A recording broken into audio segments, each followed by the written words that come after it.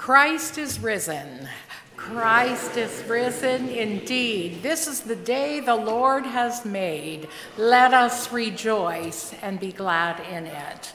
Welcome to each one gathered here today or joining us on live stream on this Easter Sunday, whether you're special guests or extended family members, friends, or regular attenders. It's great to be together. Today we celebrate new life, the hope that we have through our faith in Jesus who is alive. This is the Lord's doing. Thanks be to God. Our Lenten theme this year has been Lent in Plain Sight, adapted from Jill Duffield's book, Lent in Plain Sight, a devotional through 10 objects. Each week during the season of Lent, we focused on an everyday object that you can see up here on the table and considered God's presence and desire to be in relationship with us. We were reminded that when we saw the objects during the week, to remember to see God in everything, in all things, and in all creation. This week, we're focusing on stones. Please join me now in the responsive call to worship. Open our ears to hear your word. Open our eyes to see your presence. Open our arms to the embrace of community. Open our minds to the beauty of truth. Open our hearts to the joy of new life.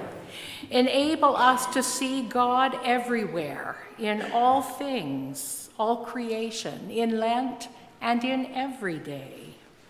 Enable us to see Lent in plain sight, in everyday objects, even in stones. Let us pray. Giver of new life, we come this morning with our alleluias, our flowers, our songs. We come to worship in beauty and in truth because we have faith that Jesus Christ is raised from the dead. We come to worship because we have hope that the resurrection will enter into each of our lives and transform us. Receive now our offerings of prayer and praise. In the strong name of our risen Christ, we pray. Amen. Our first hymn, Low in the Grave He Lay, number 333, and please rise in body or in spirit.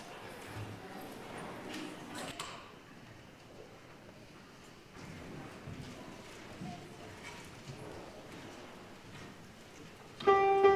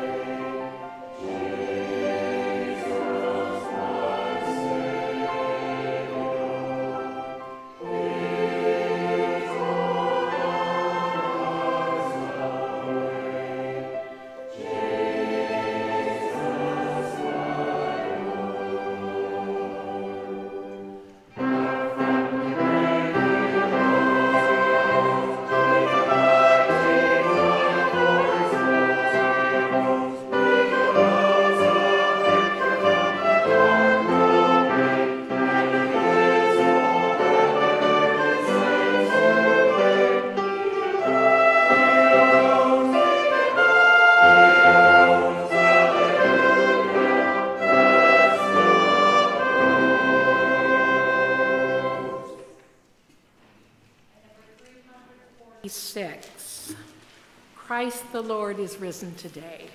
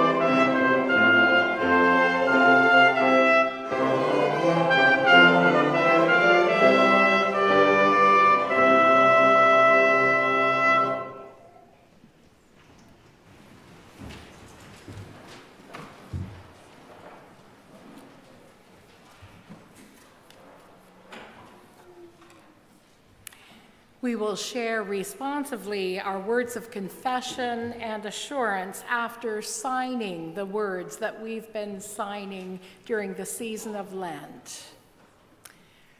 Christ, have mercy. Let the rain come and wash away the ancient grudges, the bitter hatreds held and nurtured over generations. Let the rain wash away the memory of the hurt, the neglect. Then let the sun come out and fill the sky with rainbows.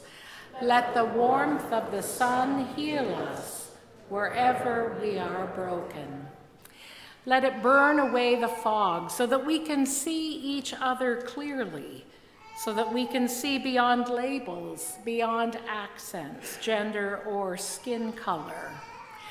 Let the warmth and brightness of the sun melt our selfishness so that we can share joys and feel the sorrows of our neighbors. And let the light of the sun be so strong that we will see all people as our neighbors. Let the earth, nourished by rain, bring forth flowers to surround us with beauty, and let the mountains teach our hearts to reach upward to heaven. Christ, have mercy.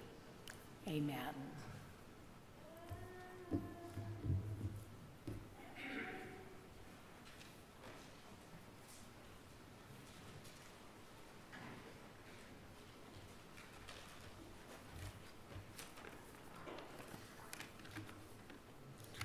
I will now be reading Luke 24, 1 to 11. Very early in the morning, on the first day of the week, the women went to the tomb, bringing the fragrant spices they had prepared. They found the stone rolled away from the tomb, but when they went in, they didn't find the body of Lord Jesus. They didn't know what to make of this. Suddenly, 2 men were standing beside them in gleaming bright clothing. The women were frightened and bowed their faces towards the ground, but the men said to them, "Why do you look for the living among the dead? He isn't here, he has been raised. Remember what he told you while he was in Galilee. The human one must be handed over to the sinners, be crucified, and on the 3rd day rise again." Then they remembered his words. When they returned from the tomb, they reported the things to the 11 and all the others. It was Mary Magdalene, Joanna, Mary the mother of James, and the other woman with them, who told these things to the apostles. But they did not believe the women, because their words struck them as impossible nonsense.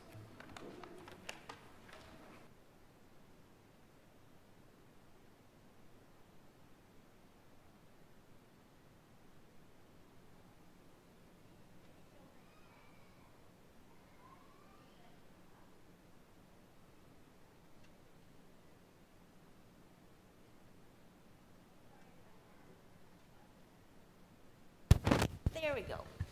Can we hear me? Yeah, okay. It's children's time. Things haven't gone as planned today, but that's okay. Come on up, everybody.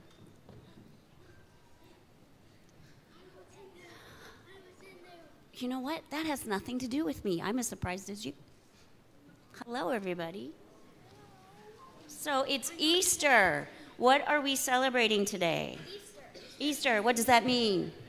That we get eggs. You get eggs, yeah. Candy, chocolate. Anything else? Anything else that we're celebrating today?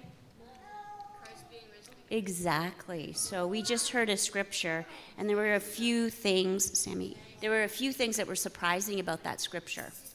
What was one surprise? Anybody? Surprise? Women went to the tomb, and what were they going to do to Jesus? What were they going to do? They were going to anoint his body, but what happened when they went there? What happened to the stone? It was already rolled away. So that was one surprise. The stone was rolled away. What was the second surprise? He wasn't there. Jesus wasn't there. What was the third surprise? There were 2 gleaming men standing there, and what did they say? Jesus had been risen again. Yep. So the first amazing thing was that big stone got rolled away. So a few years ago, I had this brilliant idea that I would like to make a waterfall in my backyard. What are some things you need if you're going to make a waterfall? Water.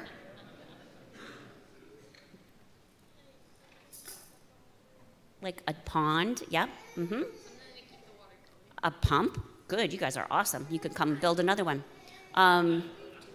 What else do you need? You need your weight and your body. you need your brain and your body, and you need stones.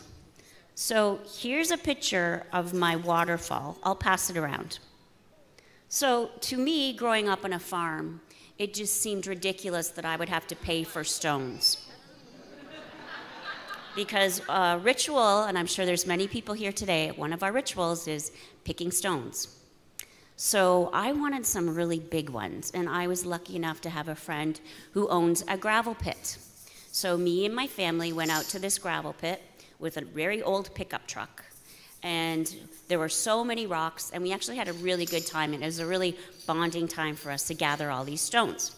However, I wanted some really big ones, and we were not very big people.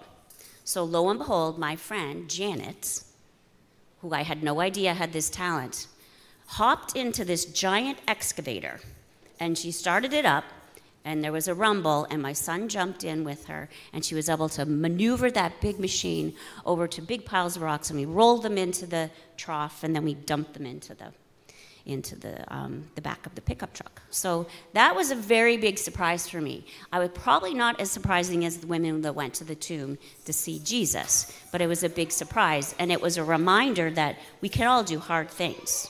Now, as a reminder of what we've been learning during Lent, what are some of the ordinary objects we've been talking about? Coats, that was last week. What was the first week? It was something kind of shoes. We talked about shoes. Dust, it was dust. And if you were here during kids' life, we dusted the pews. Remember that? And we've talked.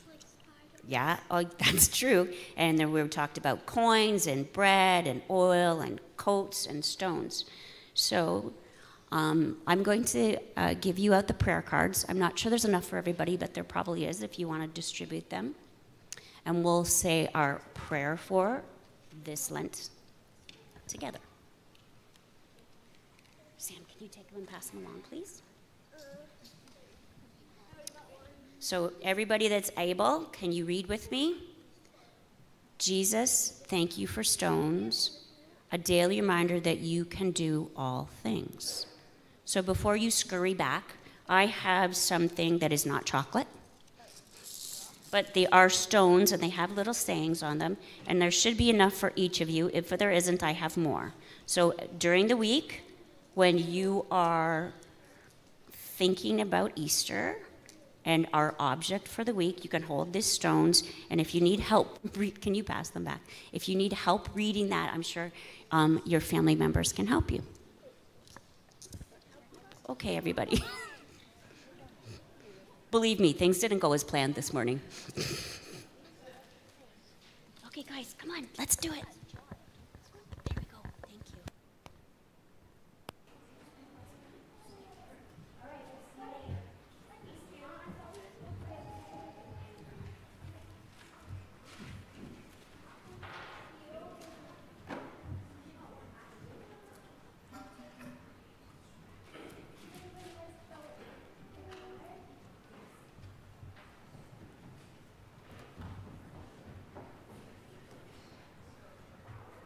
Christ who left his home in glory, hymn number 361.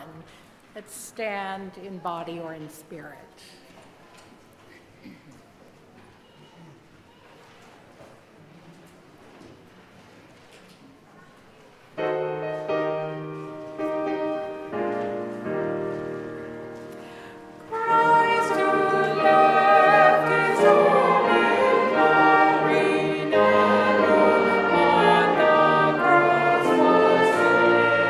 Now is risen, God our story.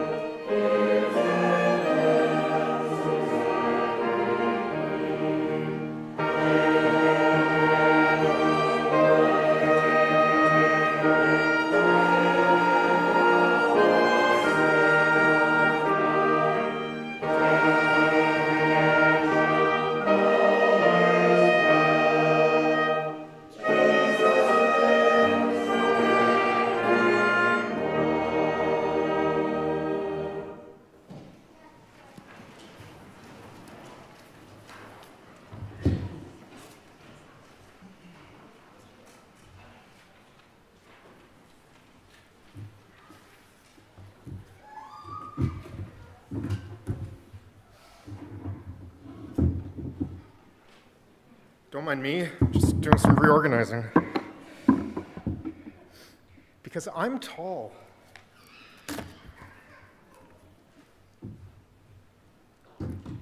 Christ is risen. Well, my name's Ben. I'm one of the pastors here, and whether you are here in the sanctuary worshiping with us, whether you are worshiping with us online, whether that is right now at this very moment, or whether it is later this week, and whether you are here every week, or only once in a while, or you are a guest or a visitor, all are welcome here on this joyful Easter Sunday. Well, there is a conservation area somewhere in southern Ontario that I will not say where it is, just in case what I'm about to tell you was against the rules. But there is a conservation area somewhere in southern Ontario where there is a giant stone that bears the scars of my childhood hobby. When I was a boy, I collected fossils, ancient and extinct creatures from millions of years ago whose bones, when they died, slowly turned to rock and became trapped themselves in larger rocks and stones. I still have a box of these childhood treasures tucked away in my basement at home. It was from my maternal grandfather that I acquired this hobby, and on one of his visits to Canada when I was a child, we were all out on a hike in the woods. And right beside the path, there was this huge boulder. Now, I mean, I was probably 7 or 8, but in my mind, it is this giant thing. And smack dab right in the middle of it was a tiny little, perfectly preserved fossil, maybe an inch or so big. And I got excited. It was a perfect specimen. And seeing my excitement, my grandfather said to me, which I can't do his accent, but, "Oh, do you want it?" And I remember looking at him with confusion. I mean, yes, I wanted it, but it was stuck in this huge boulder. We can't move this thing. It's bigger than our car. There is no way I'm leaving with it. And I remember saying something to my grandpa, something like, "Grandpa, it's impossible." To which he smiled a sly little smile. And next thing I knew, my grandpa, who was probably in his mid-70s at the time, finds a way to scramble up on top of this giant boulder, and from the pocket of his tweed jacket extracts a small rock chisel and hammer. Because this is the kind of man who he was, who on an intercontinental trip makes sure not to leave home without his rock chisel and his hammer. And of course, where else do you store them but the inside pocket of a tweed jacket? Next thing I know, he's tapping away at this huge boulder. Tap, tap, tap, tap, tap, tap. At first, it seems as if nothing is happening. It's just my eccentric grandpa on a giant stone. But after a few minutes, he looks up at me and says, "Ben, you might want to take a step back." So I do. He strikes the chisel once more, and all of a sudden, this impossible to move stone moves. A whole section of this giant boulder just slides right off and drops at my feet.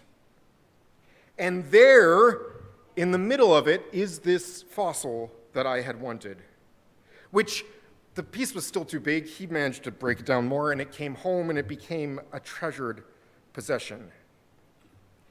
But I will never forget that sense of this impossible to move stone, this giant immovable object moved. What seemed only to be nonsense was transformed and became reality. In our scripture reading from Luke 24 that we heard earlier in our service, we hear a similar sentiment to my own about the improbability of giant stones being moved. Jesus' disciples in verse 11, or it says this about Jesus' disciples in verse 11. But they did not believe the women because their words struck them as impossible nonsense.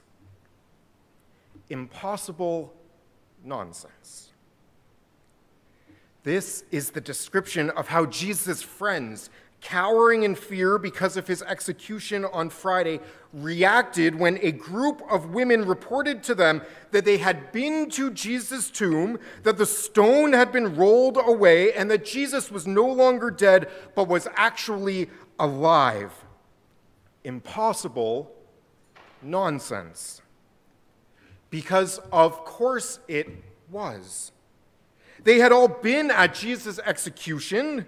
They had all watched in horror the agonizing death of the one that they had loved, had followed for years, who they had left everything for and dedicated their lives to, who they believed was ushering in something new, something right, something good, something holy that the world desperately needed and was longing for. They had seen Jesus' body taken down from the cross, wrapped in a burial shroud, and laid in a tomb carved in a rock.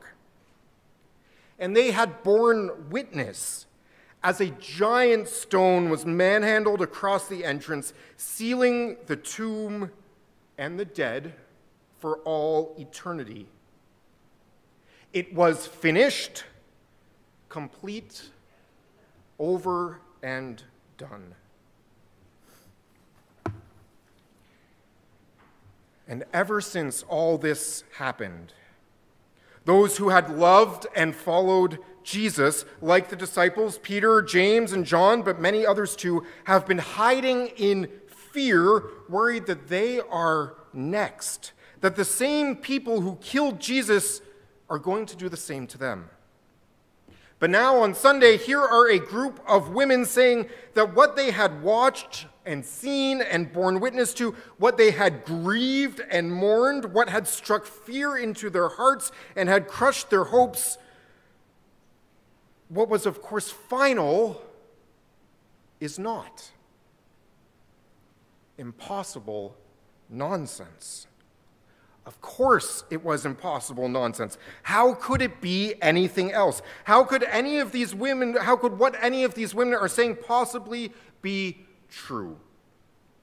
What were they even doing going to the tomb in the first place? Don't they know how dangerous it was? What if they'd been seen or discovered, and that led the authorities back to everyone else? And what did they expect was going to happen when they got there? They'd all seen that stone over the entrance to the tomb. They all knew its finality. This is no field stone that just got put there haphazardly. This is a big, made-to-purpose stone that would have taken 3 or 4 people to maneuver with the help of gravity on their side to get in place. And when it was situated just right, it fit in such a way that removing it would be near impossible. There are no points of leverage. Gravity is working against you, something certainly that these women could not have done on their own. What were they even doing taking spices to the tomb in the first place, knowing that the tomb was sealed, knowing there was this giant, immovable, too heavy to even budge barrier in their way? Impossible nonsense. The stone cannot be moved. Not to mention the rest of it. That after the impossible to move stone was somehow moved, that the body was missing, that suddenly 2 men in bright clothing appeared, and that through their fear these women heard them speak impossible, nonsensical words. Why do you look for the living among the dead? He is not here. He is risen. Impossible nonsense. All of it. We can easily understand why these reports all seem to be impossible nonsense to those who first heard it from the lips of Mary and Joanna and Mary. Stones don't move, angels don't speak, the dead don't rise. Impossible nonsense.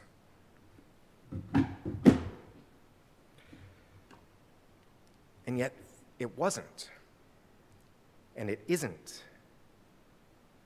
Over the coming days and weeks, these women and these men would all meet the resurrected Lord. They will walk with Jesus and they will talk with Jesus. In the coming days, they will eat with Jesus and they will weep with Jesus. They will touch his side and hear his voice. They will return to the shoreline together and see him do the miraculous. And the very things they spent 3 years watching Jesus give and be to others, they will receive themselves: acceptance, grace, forgiveness, mercy, love, welcome.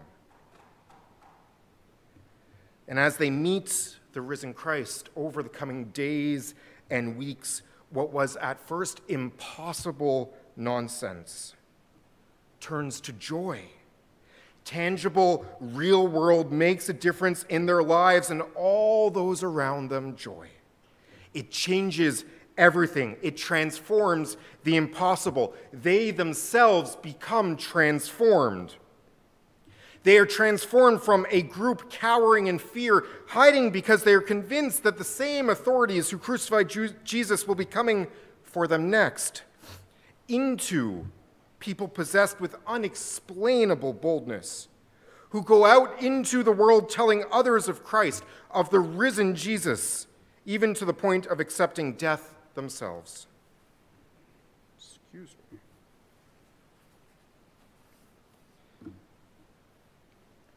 These disciples are transformed.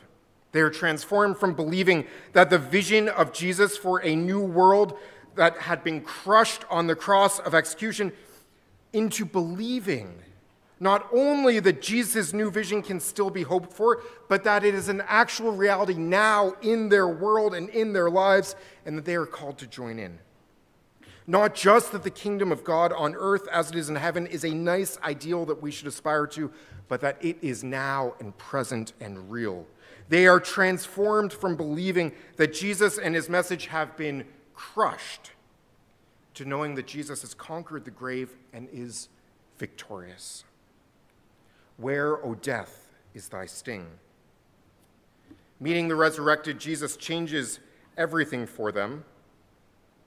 Experiencing as true what previously only seemed to be impossible nonsense causes them to become dedicated to work for, to believe in the possibility of other things, of other new realities that would also have seemed to be nothing but impossible nonsense in their day. Because Jesus is alive and the stone has been rolled away means other so-called impossible to move stones of the world become possible. For them at that time, in that era, it would have seemed to be impossible nonsense to think, to dream, to declare, to believe, to live things like the Jewish people and the Gentiles being equal before God and in community together. It would have been impossible to imagine that the message of one lowly itinerant Jewish preacher executed by the greatest power on earth could change the world and speak to all people. It would have been impossible to imagine that a community could exist that embraced and considered equal people of different economic status and social standings, especially in their world of rigid hierarchy. It would have been impossible to imagine that the message of this executed man could take on and conquer the power of Rome. That the way of peace was not just a fanciful dream. That the Beatitudes, blessed are the poor, the weak, the hungry, would become hallmarks of true faith. It would have been impossible to imagine that God's love is big enough for all and that any of it would someday be worth dying for. All of these things were the impossible, immovable stones of their time, obstacles that could not be overcome, realities that could just not only never change, but never even be considered to be something that could change. And yet all these things that seemed impossible and inconceivable were to become in just a few short years the very hallmarks of the early believers of the earliest churches, to whom we are the inheritors. Because they encountered the living Jesus, what seemed at first to be itself impossible nonsense, protected by immovable stones, well, it meant all these other immovable stones could be moved as well. When an impossible nonsense becomes a reality, it empowers and emboldens us to believe the possibility of other nonsensical, immovable stones too. These men and women met the risen Christ. The impossible nonsense became a reality, and it changed the world. Today, the world needs people who believe in what seems to be impossible nonsense. Today, the world needs people who believe in the impossible nonsense of Easter, that the immovable stone was rolled away, and that Jesus is alive. Our world today has its own impossible to move stones, impossible to change realities that confine and condemn us all who dwell on this planet to live lives of suspicion and hate or destruction and selfishness, fear and othering, greed and the cult of more at the expense of those with little, cycles and patterns that seem impossible to change. But the world needs people who, like these women and these men from long ago, have experienced the reality of the impossible to move stone rolled away, the impossibility of the risen Jesus, and who, because of this, work for and believe the possibility of other seemingly impossible nonsense too. The world needs people who believe there is hope where it seems there is none to be found. The world needs people who believe that what seems impossible is not. The world needs people who believe that seemingly endless and intractable wars can end in peace and shalom. The world needs people who believe that ancient animosities need not be continued generation after generation. The world needs people who believe that the strong and the rich are not better than, and who actively give away their position for the benefit of others. The world needs people who believe the earth is God's good creation and that there are ways for humanity to live and prosper while tending for it all. The world needs people who believe that reconciliation and justice between First Nations and settler without feeling personal threat is possible. The world needs people who believe those who say they have been hurt or abused by seemingly upright individuals. The world needs people who believe that there is enough for all, enough food, enough housing, enough money, enough health, enough space, enough respect, enough love. The world needs people who believe that all people carry the image of God and then act accordingly. The world needs people who believe that God's love is big enough for all, regardless of creed or language or nationality or sexuality or wealth or privilege, and we are all made in the image of our Creator. The world needs people who believe that the stranger is not to be feared, and instead of othering the stranger, that the stranger should be welcomed. The world needs people who believe that another world is possible. The world needs people who believe that Jesus' vision is a reality and that what he taught, he meant. The world needs people like you and I. All these things in our world today seem as impossible nonsense to many, and they seem as if they are impossible to move stones in our world and in our lives. But the world needs people who believe in this nonsense, because what once seemed as nonsense, that the stone cannot be moved and that Jesus cannot be alive, has become their reality. The world needs people who believe in the impossible nonsense of the resurrection, who then with their very lives join in all these other impossible places too, all these other places with the impossible to move stones, and who give of their lives, their talent, their treasure, and their time to move them. Because Jesus is alive. Because at his tomb, the impossible to move stone was rolled away, and because of it, none of these other stones in our world are impossible to move either. And Easter calls us, invites us as people who know the resurrected Lord to join in moving these stones too.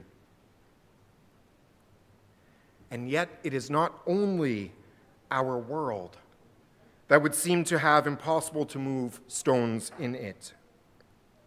It is in our lives as well.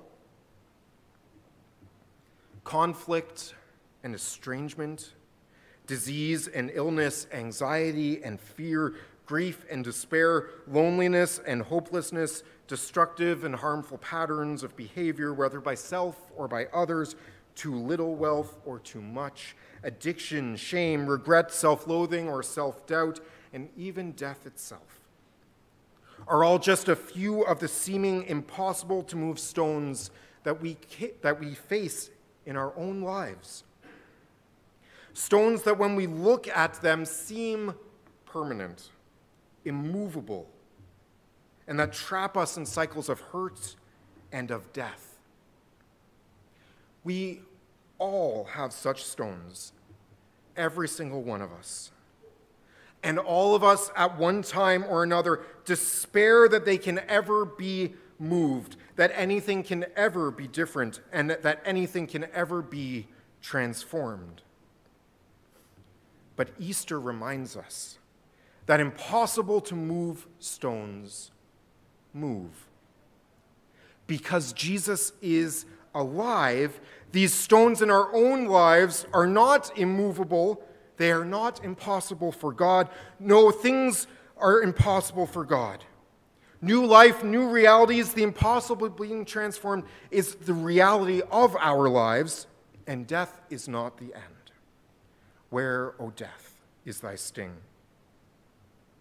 We worship a God who at Easter transformed the impossible, who moved the stone, who raised Jesus from the grave, and now the stones of our lives, the deaths in our lives are not permanent and are not final, whether in this life or the next. And God is able to transform and move the impossible stones in our lives, so that there we will discover God's grace, mercy, care, and love for ourselves as well.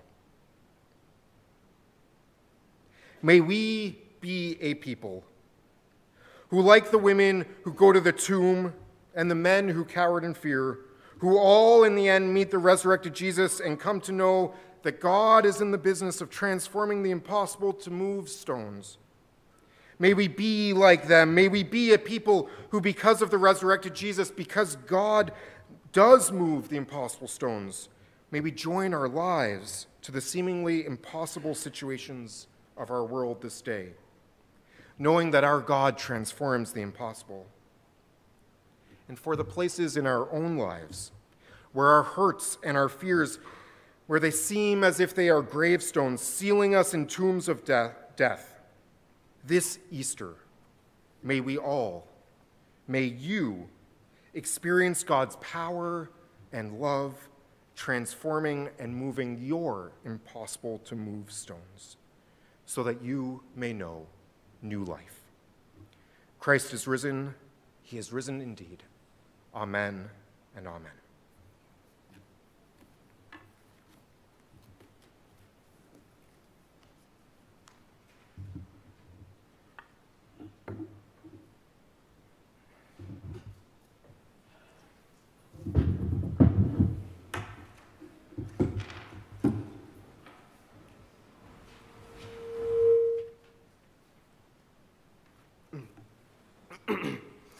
Hey guys, I'm going to reread Luke 24, 1-11. So very early in the morning, on the first day of the week, the women went to the tomb bringing fragrant spices that they had prepared. They found the stone rolled away from the tomb. But when they went in, they didn't find the body of Lord Jesus. They didn't know what to make of this. Suddenly, two men were standing beside them in gleaming bright clothing.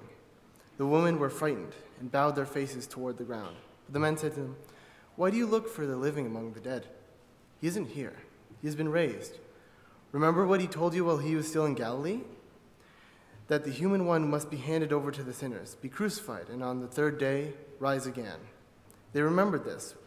They remembered his words. When they returned to the tomb, they reported all these findings to the 11 and all the others. It was Mary Magdalene, Joanna, Mary the mother of James, and the other woman with them who told these things to the apostles. But they did not believe the woman, because their words struck them as impossible nonsense.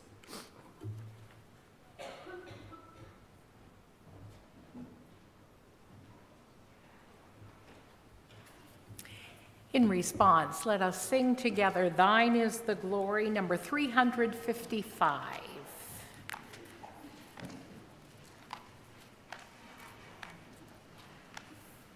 And let us rise either in body or in spirit.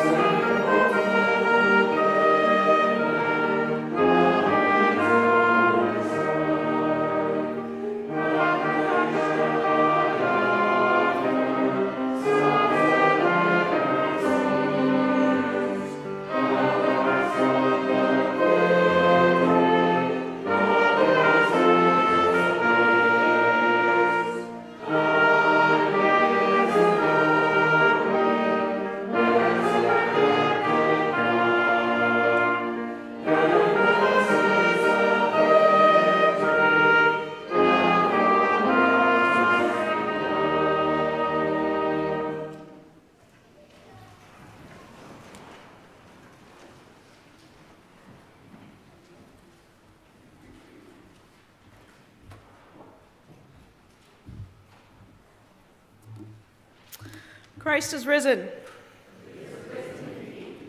On this Sunday of Sundays, the high point of the Christian life, the resurrection and the defeat of death itself, we gather in worship, celebrating the power of our God of love, that nothing in all creation can stand in God's way. And it is with the assurance of the majesty of God that we gather in worship and in prayer this morning. Are there life events, joys, or burdens, or updates that we'd like to share with the congregation and hold in prayer together? There is a mic at the back or here at the front as well.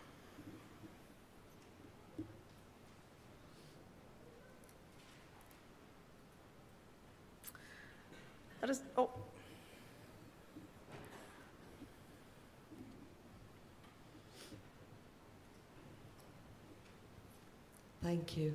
I'd just like to ask prayer for one of our grandsons, Matthew. He's 21 this year, and a year ago yesterday he was in a serious car accident.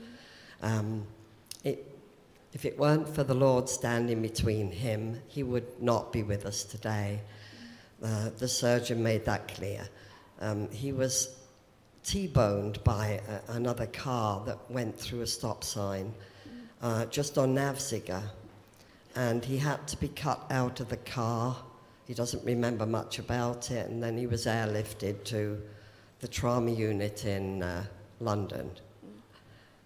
It took him a while, and it's been a whole year now, and he's still working through some difficulties. He has all kinds of stuff in the one leg. He had a lot of breakage, and he's been so strong and so positive, even on his difficult days. He has a wonderful, supportive family and friends, and I know that the struggles are ongoing, and I just would like to ask everyone if they could please remember Matthew and ask the Lord to continue to give him the courage that he's had and the strength to get through this. Thank you.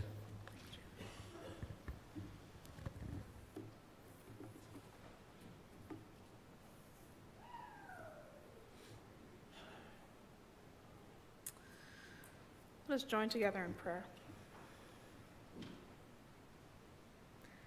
Jesus, we celebrate that today you are risen. God of the Easter morning, we are in awe of you, of the wonder, the majesty, and the mystery of who you are, how you work, and your love that finds its way through all things, even death itself, transforming even the impossible. We offer our prayers this morning for the possible and the impossible. We pray for an end to violence around the world. May hope, resources, accountability, and generosity guide the way. We pray for broken and conflictual relationships. May reconciliation bring healing and restoration to complicated situations. We pray for those grieving, alone, and walking each day with a wounded heart. May your love offer peace, deep love, and rest to weary souls. We pray for all those living with health concerns and uncertainty. May joy find its way to worried minds, and healing of body and hope for our souls be felt.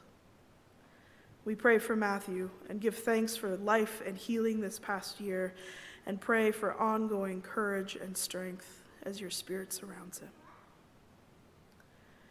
We pray for those facing difficulty, suffering, and darkness.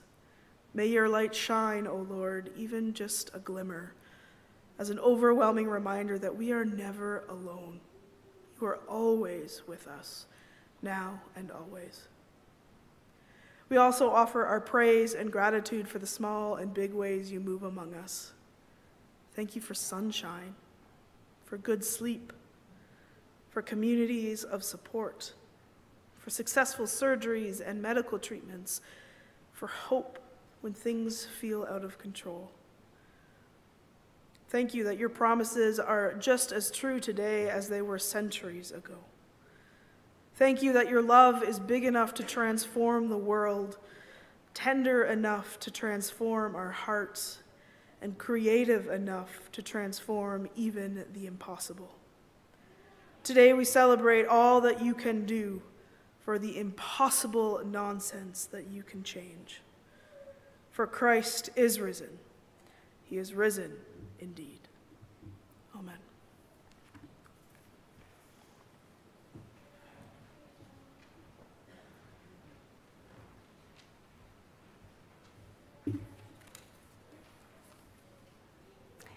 There are many ways to share our financial offerings in the plates that are passed this morning, or you can do so electronically and through the coin offerings, which the children will collect in a few moments. These coin offerings today will be given to MCC's response to the Gaza crisis. I invite the ushers forward now to receive the offering.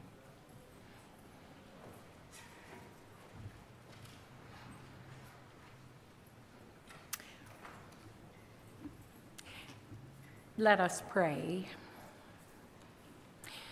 God of extravagant mercy, with hands outstretched, you have poured out wonder and pleasure and delight, goodness and beauty and bounty.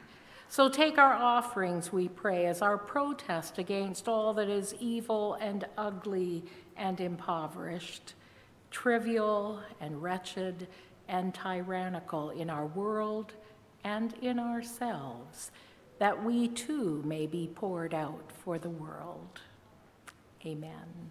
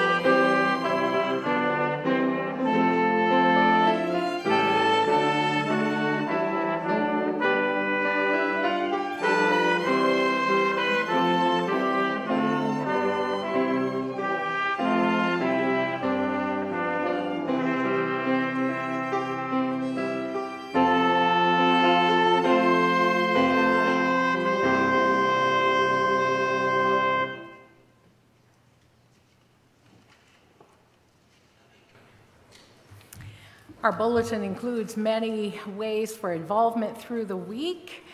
Perhaps someone has an additional announcement to make at this time.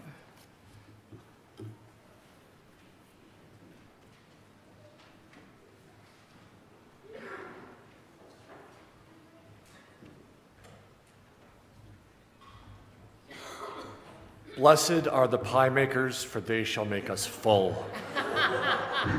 My name is Brandon Ginrick, and I have got one thing on my mind, and you guessed it, it's the flat roof.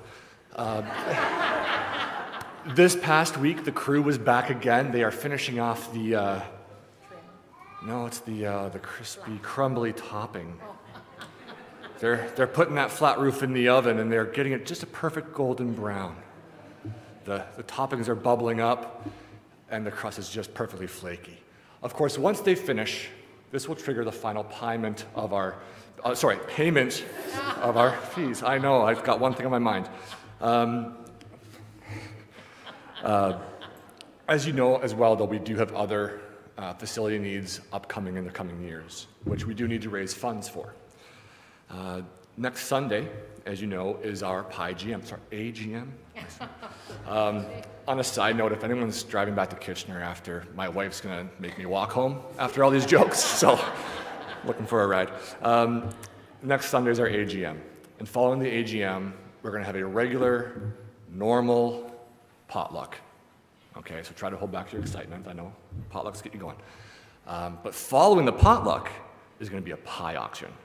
That's the real exciting part. This pie auction is going to be kicking off our fundraising efforts. We are still looking for a few people to make pies. If that's you, and if you'd like to sign up, there's a sheet in the lobby, or you can speak to Janessa Otto, and we'll get those pies out there. If you're like me, more of an eater, you can start picking up some odd jobs this week, looking under the couch cushions, selling that exercise bike you swore you were going to use on Marketplace, whatever you got to do, but come ready to get some pies. Thank you very much.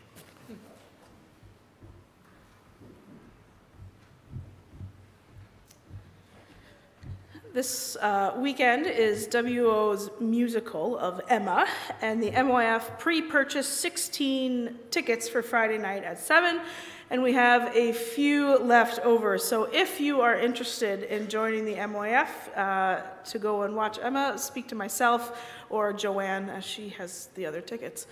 And also, if you are a pickleball lover, the junior youth are playing pickleball on Saturday, this coming Saturday, 3 to 5, and we could use a few more people to come and help teach pickleball. So if you're interested, feel free to come there too. Thanks.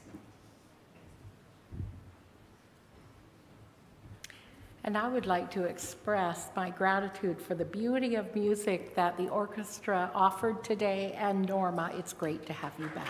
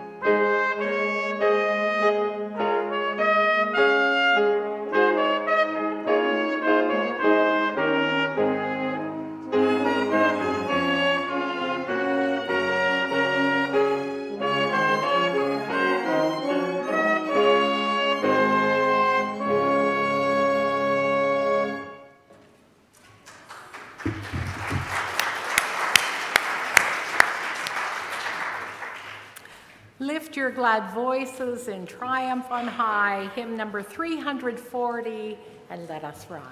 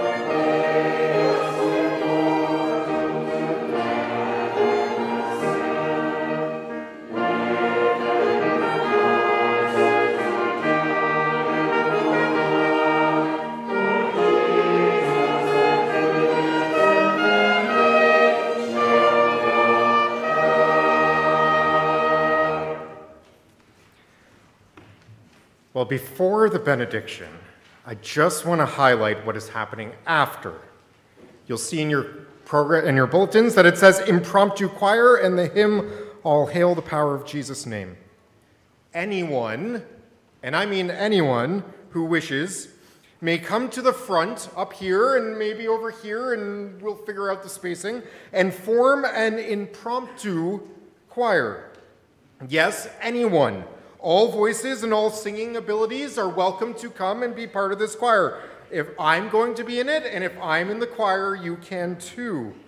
This is a fun and a joyful choir, not a perfect or performance choir. Kids, you are welcome to come. When you were up here for children's time, you all discovered the instruments that I left in a poor place. This is when they're here for. So come grab an instrument, get an egg shaker or a tambourine or something, and make a joyful noise as we sing this hymn. Anyone is welcome. Just bring a hymnal with you, and we will end our service in this way. And now, here are these words of benediction. Jesus, thank you for stones, a daily reminder that you can do all things, that you can transform the impossible in our lives, in our communities, and in our world. May we leave this place, this day, in the joy of your Easter resurrection. Amen. And anyone who wishes, please come and be part of the choir.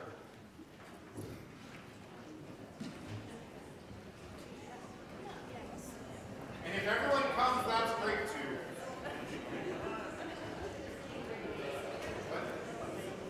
Fill up the stage. Sarah bought a lot of eggs. Oh, wow, that's a lot of eggs. Instruments?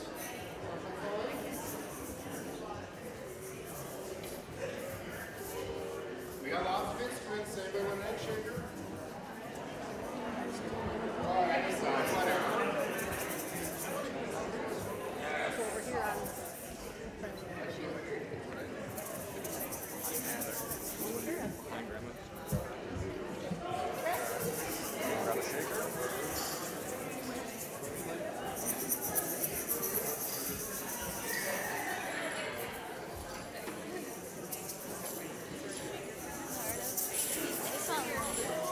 See if there's something. Oh yeah, there's instruments here. Put them down, let them grab an instrument. You find them along here, Elena. You find them or they're right there.